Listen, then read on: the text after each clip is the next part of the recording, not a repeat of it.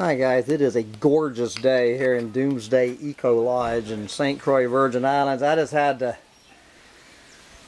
get a picture of my grocery shopping for the week here on St. Croix. This is one eco-Nazi going shopping for 1 week. This is what we have.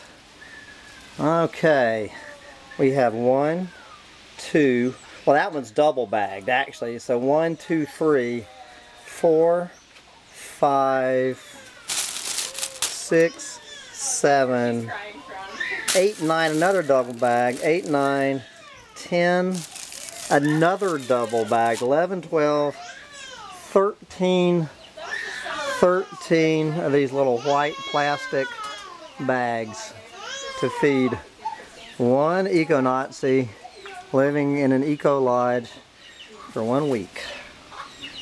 There you go. Gotta love it.